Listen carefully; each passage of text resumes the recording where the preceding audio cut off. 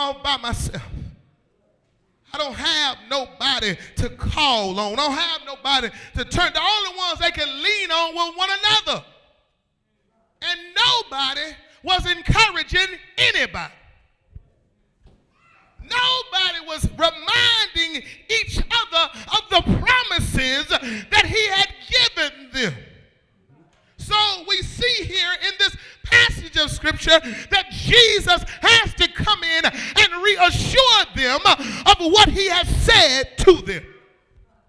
Every once in a while, I don't care how deep and how spiritual you call yourself, every once in a while you need some reassurance from the God that you are serving. Every once in a while you need God to reaffirm that which he's already confirmed in you. I don't need somebody to prophesy me something new. All I want to know is that he's going to do what he said he was going to.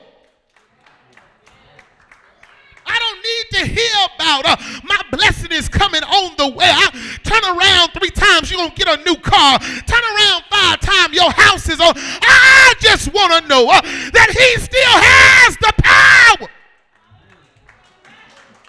Just want to know that he's still that same Jesus.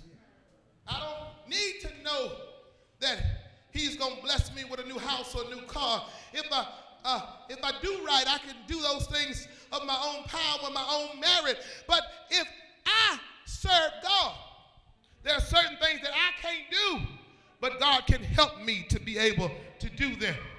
Understand this here, that the Lord Jesus had made them a promise. And even though they had seen the fulfillment of some of the promise, it didn't happen the way they thought it should have. It didn't work out the way their minds told them it was supposed to work out. Mm-hmm. Jesus didn't set up the kingdom the way they were thinking he should have set it up. Simply because they were looking for his kingdom on the earth. But when they looked around after the 3rd day, even though some of them had seen him, there were still some of the disciples that didn't believe. Oh, y'all gonna make it hard for me today. Still some of the disciples that didn't believe. Some of y'all remember the disciple Doubting Thomas. Why they call him Doubting Thomas? Because he said that unless I put my finger in his hands and see the holes and I can take my hand and thrust it in his side, I will not believe. Some of the disciples didn't believe what he was being told, that he had already risen. And even after, I know this is right after Easter Sunday, and we celebrated on Easter Sunday that he got up so we could get out. But even after he got up, and even after some of the disciples celebrated, here it is a few days later, and they're back in their depressed state. Some of them even saw him, and they were still in wonder and amazement because it still wasn't happening the way they thought it should have.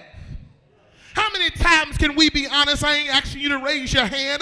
Just look right here at me. How many times can you say that certain things happen in your life and you didn't expect for it to happen the way it happened, but even though it didn't happen the way you thought it should have happened, God still got the glory out of everything that you went through? Can you clap your hands and give him praise? But Lord, we need your power. We see here that the disciples were in a place when they were going through a spiritual depression, and they needed some reassurance that the God that they were serving, the God that they had committed themselves to, still had the power to deliver them. They needed some reassurance that God was able to do everything that he said he was going to do. Because the way it looked on the outside was that they were just serving somebody that did not have power. But how many know that as they were walking, God came and walked with them, and they didn't realize that he was right there there with them. And he began to encourage them and to remind them what he had done and what he had said to them. Every once in a while, I don't care how long you've been on this spiritual journey, we need some reminders of who God is in our life. We need some reminders of what God can do and what he will do if we keep our minds stayed on him. Every once in a while, we need God to remind us. So here we see that the disciples got some reminders. And as he began to speak to them, he began to let them to know, do you not remember what I told you? I told you that I would have to suffer. I told you I would have to go through all these things because the scripture has to be fulfilled. And since the scripture has to be fulfilled, and I am the fulfillment of the scripture, that which I placed in you is got to happen. But the only way you can really receive it is if you get the power that I have promised you. The Bible says here that he told them that you need to wait for the power. Nowadays, in the life situations that we're going through, that people are teaching others that you don't really need the power. As long as you're a member of the church and you're a good person, you're going to make it. As long as you treat other people right, you're just fine with God. But we got to understand something. God still wants us to be empowered by the Holy Ghost. I don't care how old or young you are, we still need the Holy Ghost in our life. It doesn't matter how long you've been a member of whatever church you call yourself a member of, if you have not been filled with the Holy Ghost. God told his disciples that you got to wait until you be endued with power. The reason why we can't do the things that God said that he wanted us to do is because we have not waited for the power to come into our life. We've been running off of this, and we've been running, slapping our neighbor, turning around 3 times. But we need the Holy Ghost because it's the only thing that's going to keep you. Bible says that he told them, and behold, I send the promise of my Father upon you, but tarry, wait in Jerusalem until you be endued with power from on high. We got to understand the power that we have is not the power to be a friend to somebody else. It's not the power to like somebody. It's not the power to love somebody, but it's the power to keep us in perfect peace if we keep our minds stayed on him. All hell could be breaking loose in your house. Everybody could be done turn their back on you. That's why I said it ain't got the power to make friends. Sometimes you be on an island by yourself, but as long as it's you and Jesus, you can make it. We want to have people to be on our side. We want to have people that are going to be our buddies and our pals. But we got to understand something. What I do, I don't do it so somebody can be my friend. I do it because I've been called of God. The disciples had to get to a point when they understood that even though nobody else around me is encouraging me, guess what? Jesus took time to think about me. He took time to have an encounter with me.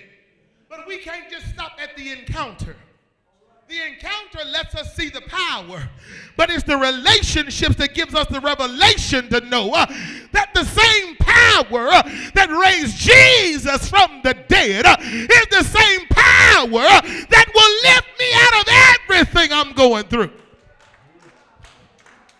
You can only get it by a relationship. You can't just get it by coming to church on Sunday morning. Some of y'all didn't like what I just said, but it's the truth. You can't just get it by just coming to Bible study on Wednesday night. It takes more than that to build relationship. If a man is seeking a wife and he don't ever call her, don't ever try to court her, but try to gain all the benefit. Thank you, sis. I had to fix it up, young people here. Trying to gain all the benefits from relationship. I'm sorry, I had a moment. See, y'all can, but see, I understand because it used to be where I used to be. Somebody don't want to be real, but I used to be like that. I didn't want to really have a relationship, but I wanted to have relationship. Oh, Lord. But we got to understand that God is seeking more than just a one-night stand with us. He wants us more than just have every once in a while come and see about me praise. God wants us to be about our Father's business. He wants us to move like He wants us to move. He wants us to give unto Him our entire life. If nobody else wants to love Him, if nobody else wants to be about the work of the Lord, I will give God my everything. You don't have to praise Him. You don't have to give Him glory. But as for me, I'm going to bless the Lord because He's been too good to me. As for me, I'm going to give Him glory because you don't know everything He did for me. You can sit down on Him all you want. But the last time I checked, I can breathe in, I can breathe out. I can move my arms. I can lift my legs up. And that's a good reason for me to give Him praise. See, some of y'all waiting on the house to give Him praise. Some of y'all waiting on the car to give Him praise. But see, it starts with the little. The Bible says, I hear you in the scripture, where He come with that. Little becomes much when you place it. When you begin to praise God for the little bit, that's when God knows I can trust you with the much. But we sit right here. Our whole household ain't been sick in 3 years. And we won't give God glory. We ain't been to the doctor except for a checkup. And we still won't give God glory. Some folk have to go to the doctor every month. Spending so much money at the doctor, they can't hardly pay their bill. And we sit right here with all our good health and supposedly good sense. Somebody say common sense ain't that common. Some folks will say, well, common sense says. Well, I'm not trying to be a common sense type of person. But if we want to be sensible, I know that this God that's keeping me, I ain't been eating right. I ain't been exercising. I ain't been doing everything that the doctor's been telling me. But everything on me, everything in me is working the right way. So I need to give God the glory.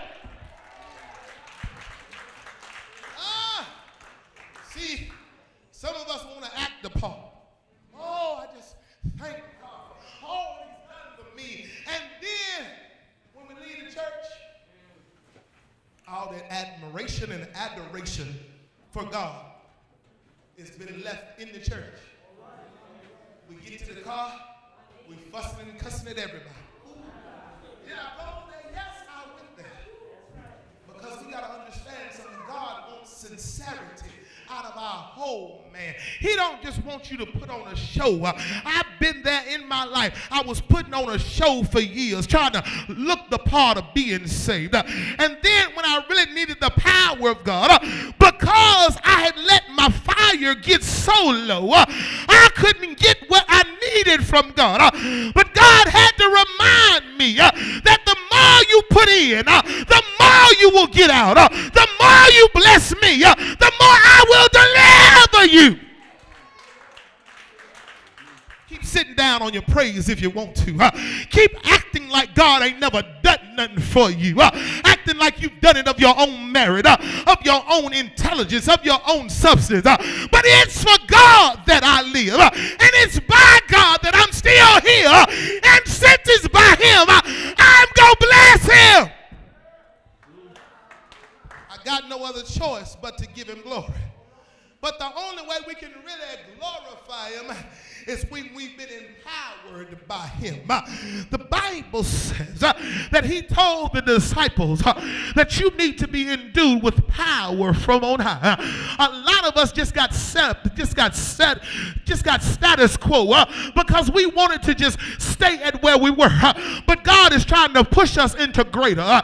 He's trying to push us into more. And the reason why we can't get the more is because we have not received the power yet. But we need to have our Holy Ghost activated.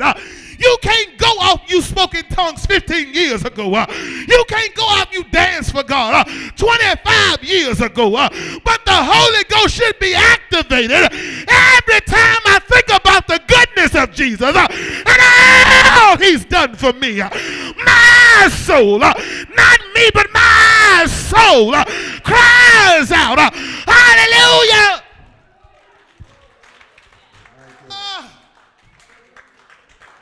It shouldn't be something that folks got to pump and prime you to praise God. If God has done anything for you, if he's made any type of way for you, if he's opened any doors for you, your hands automatically should be clapping. Your feet automatically should be stomping. And if you got a voice, you ought to be lifting up the name